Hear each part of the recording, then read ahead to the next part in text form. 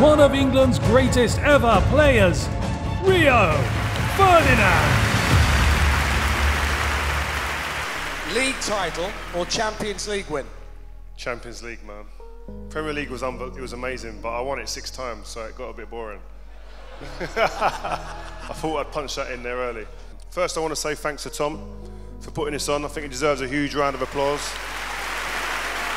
I know it's been a lot of hard work behind the scenes to put something on so lavish.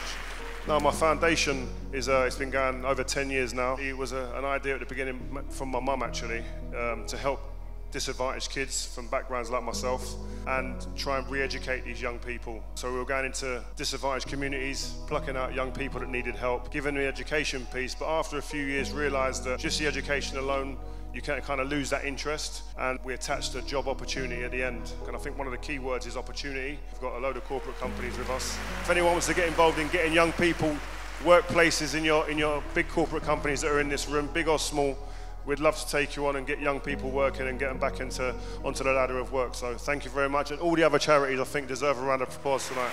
Thank you.